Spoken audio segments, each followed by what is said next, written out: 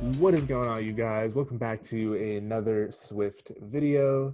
In today's video, we're going to be taking a look at how to present a share sheet, otherwise known as a UI activity view controller in your app. So I'm sure all of you at some point have seen this component where you tap on something to share a button or share an image or share a link or what have you, and this sheet pops up. Now, it's probably different on your device because you have things like SMS and AirDrop and all that good stuff, which doesn't show up on the simulator, but we'll take a look at how to show this. So in this case, we're sharing google.com as well as sharing a photo. So if we actually come back here and just hit Save Image and come to our Photos app, you'll see that we have a Bell image. There's two of them saved because I was doing this before. And the other thing we'll look at is on an iPad, we've got this button here in the top left corner, but the share sheet actually on an iPad uses a Popover presentation controller, which is a fancy way to say that the share sheet just points to the relative item here. So in this case, the sheet intelligently kind of knows that the position of it should be below, since it's the most appropriate place to put it, as well as it has a little outline here. Hopefully it's easier to see in dark mode. That it's pointing to the button. So we'll take a look at putting both of these together.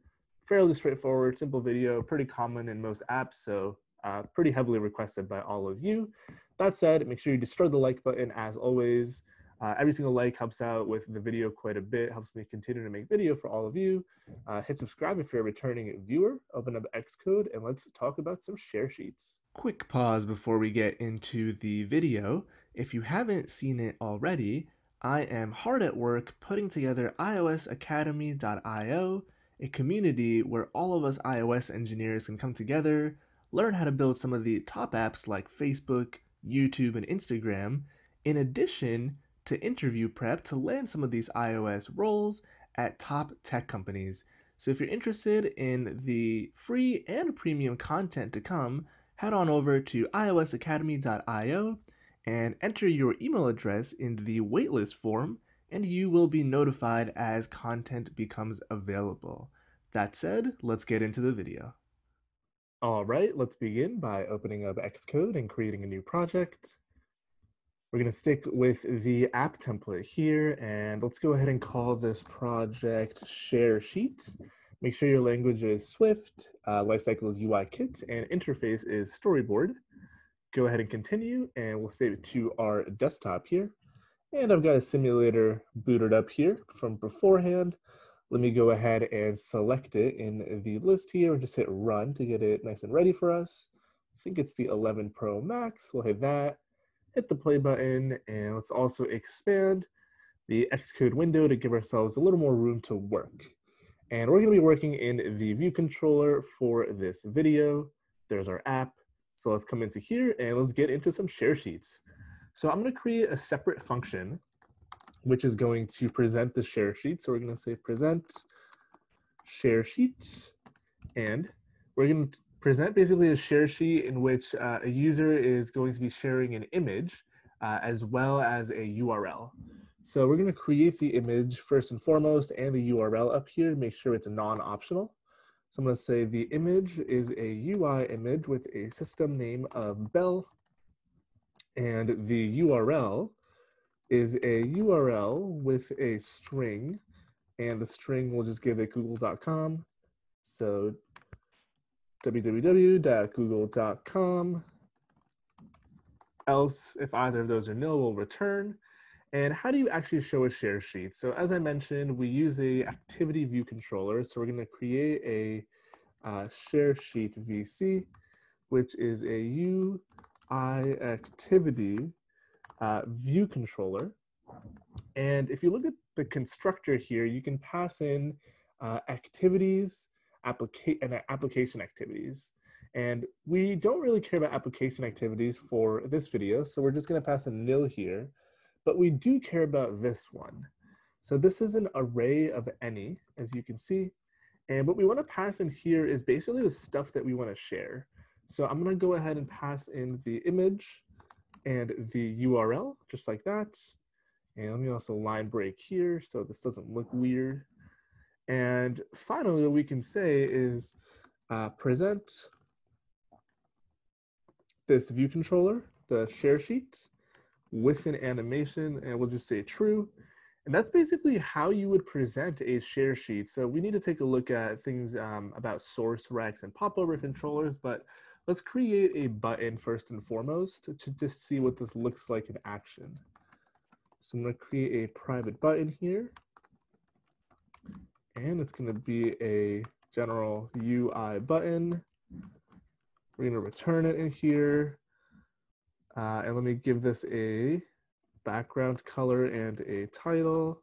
So let's say the background color. If it decides to autocomplete, let's see, light button is a UI button. Not sure why that's complaining. It's a Command B. Sometimes Xcode loves to just give issues. All right, so let's see. We have an error here. Consecutive statement requires a new line. Because it's not an equal sign, I put a dash. Most of you guys watching probably cringing as I typed that. Very, very similar looking symbols.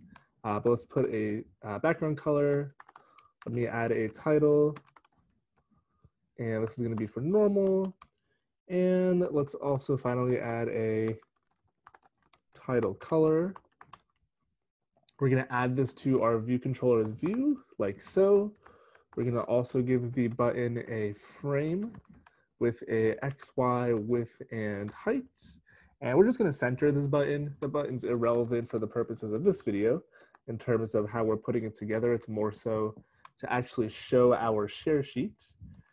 We're going to mark this function Objective-C, so we can use it as a selector for our button. And we're going to say button dot add target. And the target will be self. The action will be this present share sheet function we created, and the event will be touch up inside. So all we really did is created a button here in this anonymous closure, added it, and wired up this action in which we present a UI activity view controller with an image and a URL. So let's go ahead and hit Command R, and let's see what this looks like. So if we tap this, we see that we get the share sheet that pops up here. In this case, we only have a reminders option here. We have add to reading list. If we hit save image, you'll notice that it actually probably won't save the image and it'll crash, because if we want to allow the user to save the image, we do want to add the permission in the info plist. So let's go ahead and add that. So it's privacy photo library edition. Please allow access to save. And let's try that one more time by hitting Command R. That way we can validate that actually sharing and saving the image worked. Here's our permission prompt. We'll hit OK. And let's go to the home screen and find photos. And you'll see, if we use the bell icon, there is our image. So I got saved pretty large, which is why it's super grainy and doesn't look high quality. But the point being, you can use the share sheet to share the photo. And I would suspect if we hit copy here, it's going to be copying the URL. So if we come into Safari and paste that URL, you see google.com pop up right here because that's the URL we shared. So let's talk about popover controllers. And to do that, we're going to want to open up an iPad. So let's let's do the 2nd gen right here. And let's go ahead and hit run. Let's come back to our view controller. So one thing that we want to specify with an iPad is, because on an iPad, the share sheet or the activity view controller is a floating popover controller, we need to basically tell the iPad from which view should the popover show. And for those of you who don't know what popover controllers are, we're going to learn about it in a quick minute. So here's the app. When we hit this, you'll see this is going to crash like that. And the reason it crashes is because it wants a popover controller. So I'm going to modify this function to take a sender. And we're going to also modify it up here, like so. And now down here, we're going to say share sheet dot popover presentation controller dot source view is the sender. And we also want to specify a source rect, and that is sender dot frame. Might be bounds, we'll see in a second. Go ahead and hit Command R to build and run.